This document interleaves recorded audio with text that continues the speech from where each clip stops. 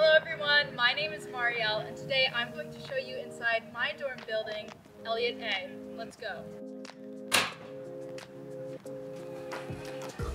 So Eliot's colors are purple and yellow and our mascot is the alligator. So this is the Eliot common room on the first floor. We have a TV, so some people like to have a movie night here or a game night. Right through here we have the kitchen. And right through here is the Eliot library. It's small, but we have some interesting books here.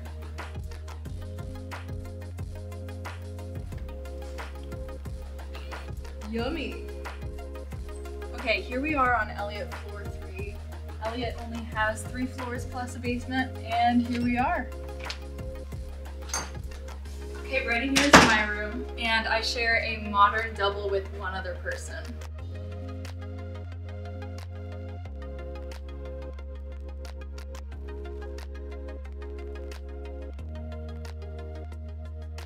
So each Eliot modern double has 2 sides of the bathroom. On one side we have just a toilet and a sink, and then the other with a bigger sink space and a shower.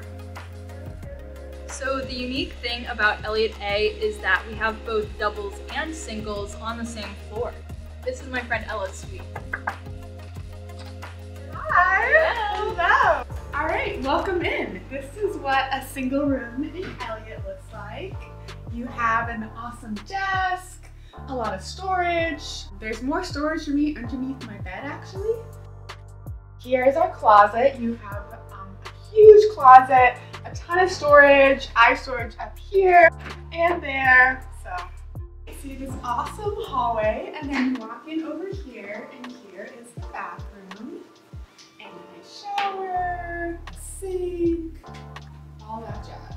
What is one essential that all WashU first years need to bring? Well, this you will not find on the packing list, but I think you should bring a disco light. I love a good dance party.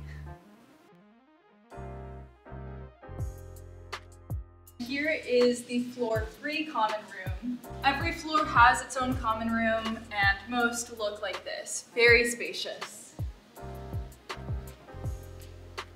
In addition to the full-size kitchen on the first floor, every other floor has a small kitchenette with a full-size refrigerator, a microwave, and a sink.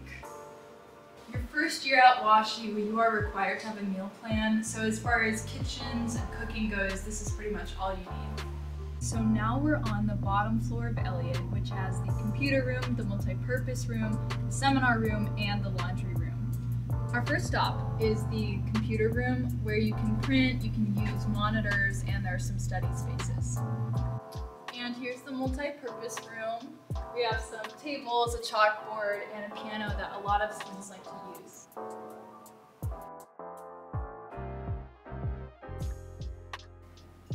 This is the last stop of the day. This is the seminar room. So a lot of people have meetings in here or use it as a really big study space.